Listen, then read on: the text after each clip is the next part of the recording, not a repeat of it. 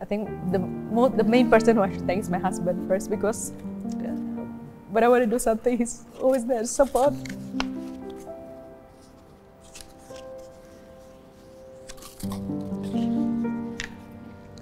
Sorry.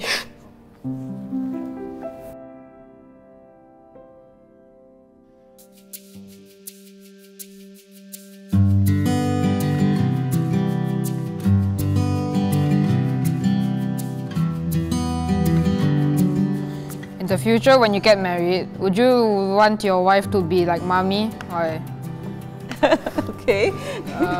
Of course, because knowing my mother for most of my life, she's a very nice woman, very kind. And honestly, I'd see it as a blessing if my future wife would be like her. I think I would also want my future wife to be like my mom, because firstly, she cares for her children a lot, and I would be really happy if my wife in the future would care for our future children if I have any.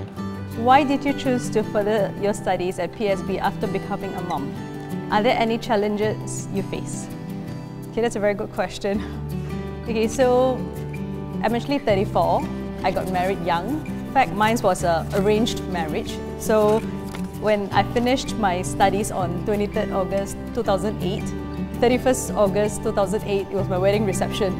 It was just 1 week. So of course, after I get married, the result came back. I got one paper which I had to retake, but because my husband was not a local, so he had to relocate from his country to Singapore. So of course, when I came back, for us to settle down and everything, it took time. By then, I had my daughter. I was already expecting her.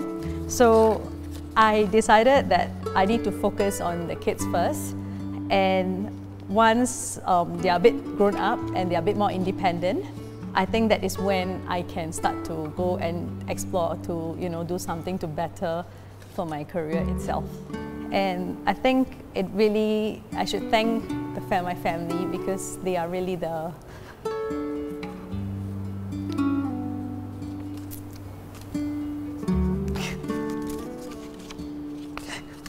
main person who I should thank is my husband first, because when I want to do something, he's always there to support.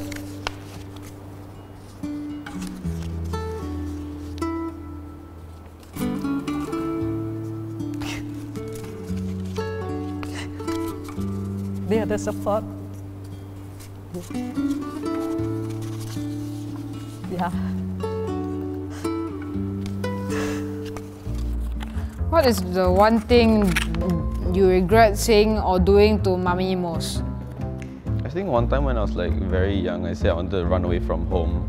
And then I packed my small school bag with my water bottle and biscuits.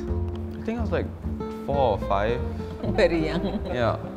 Regret one thing is, when I argue with my mom, sometimes I feel too guilty. Oh, it's okay. Sorry. What would you say to other mothers out there who are thinking about furthering their educations? Okay, to all the mothers, it's never too late. As long as we have the will, there will be a way to study. It's just managing the time, and support system from the family is essential, it's so important. Your mom is taking care of the family and at the same time studying. What encouraging words would you like to say to your mom to keep her going? I feel proud of my mom, and sometimes when she's sad, I will try to encourage her with kind words, and I would always say, "Mommy, don't worry, you're not alone. I would also help you." I'll tell my mom don't really get pressured, because she already taught us how to be independent, so we know how to take care of ourselves, so you don't need to pressure a lot. Then whenever I give her gifts or write card, I always write this one Harry Potter quote to her. Working hard is important, but there's something that matters even more: believing in yourself. What do you love most about your mom? Oh, interesting questions. I think it's the amount of care you showed us even from young, despite what we do. I think this is what unconditional love means. One thing I love about you is that you always ask how I feel. Not many people ask how I feel. That's one thing I really like about you. What is the sweetest thing each of your kid has done for you? Daniel used to buy small gift from the school that cost $2 from his pocket money. And during a maker class in his school, he made an earring. I remember pink and white in color, but it was the sweetest. Derek's sweetest thing is he never failed to hug me and kiss me when he wake up in the morning. And then he will send me a message, "Mom, have you eaten?" That is Derek. The message that will brighten my days.